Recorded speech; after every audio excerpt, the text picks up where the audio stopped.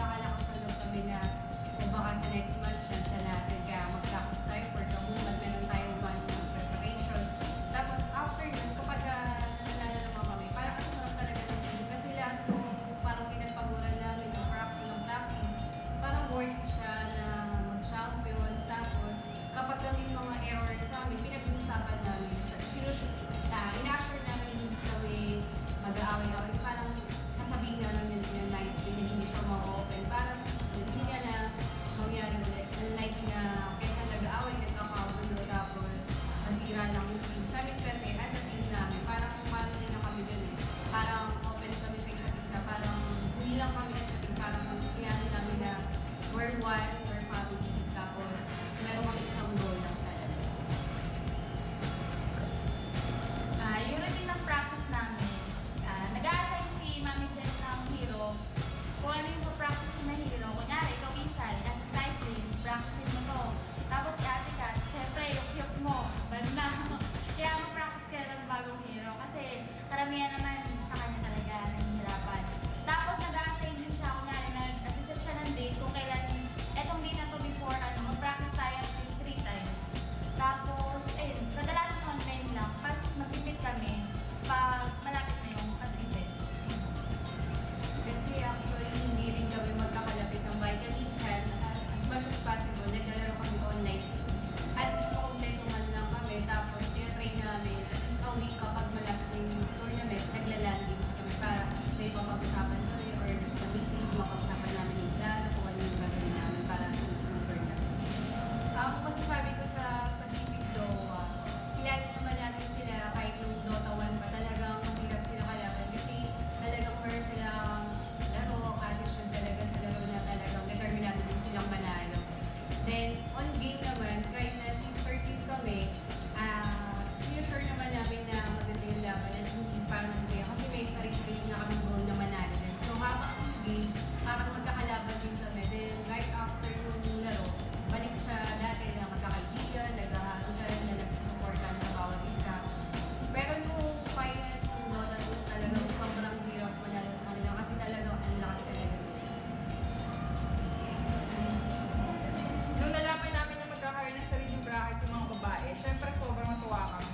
Kasi syempre kami ulit yung maglalaban-laban doon. Tapos mas makakapalitan namin yung kakayahan namin bilang team sa mga babae kasi aminin natin na sobrang mas magaling talaga yung mga lalaki kaysa sa amin. Pero darating din naman yung time na mas relax na kami sa kanila. Sa akin, parang okay lang naman na ihalo din sa boys. Kasi kung halimbawa hindi wala yung girls sa boys, parang, di ba, parang onti lang yung girls dito. Parang hanggang doon na lang, hindi na kami mas gagaling, gano'n. Tapos kung sino yung kalaban mo last month, yung paregulit yung kalaban mo. Parang hindi na kami parang hindi na kami masa-challenge gano'n na mas malakas yung kalaban. Kasi gusto ko talunin yung mga international. Siguro ibig sabihin nga rin na parang kung parang yung limitation ng laro namin or experience, parang mas may expert pa kapag namimix sa mga lalaki. Ngayon, nagpa-practice pa din kami as a team. Kahit na nag-champion kami nung last FPGN, hindi yun yung reason para mag-stop kami mag-practice kasi meron pa kami goal after yun na gusto din namin manalo sa international naman na kagaya ngayon yung sinalihan namin dun sa female Dota 2 na tournament yung season 2 naman. Siyempre, malay mo, soon makapunta din kami sa ibang bansa para mag-compete din or i-representative yung Philippines. Kaya, ayun, practice kami ng practice, hindi kami dumibigil. Challenge din sa amin, siyempre. Yung first ever Dota 2 female tournament, challenge na sa amin yan para siguro next MPJ ulit, kailangan maralo pa din kami. Para kami mag-double. Binabati ko nga pala yung manager namin si Ate Ba at siya yung buong Pacific family tsaka sa store team namin na Pacific.LAW. Binabati ko rin si Justin Fabian, Team Nesty Grounds, tsaka Team Dartox. Binabati ko yung mga nagpataksahan sa Dota 2, yung boyfriend ko si Red, yung mga taga-San Juan, mga Manlo boys, sila Potpot, sila Zani. Tapos yung mga ibang girlfriends ko, mga Dota players din. Tapos yung mga taga-Tandong Parat ko nakakalaro. Binabati ko nga pala si Ate Van, thank you for support to my Zoe-san and Sarah ko, tapos in my family. Napala pati yung PS family din, yung syempre sila yung unang nag-support sa amin. Tapos, hi sa mahal ko sa Jesse namin.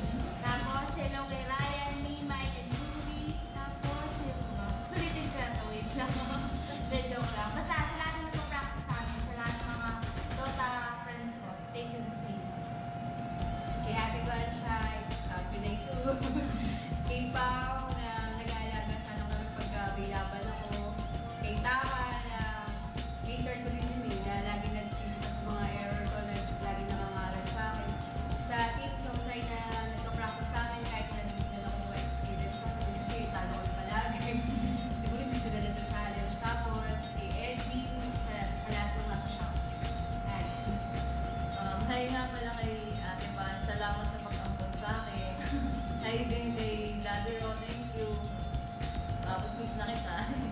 Tapos salamat rin pala sa mga yung suporta sa amin. Tapos hello sa Legion Dreams. Tapos hi kay Yosh. Yun lang.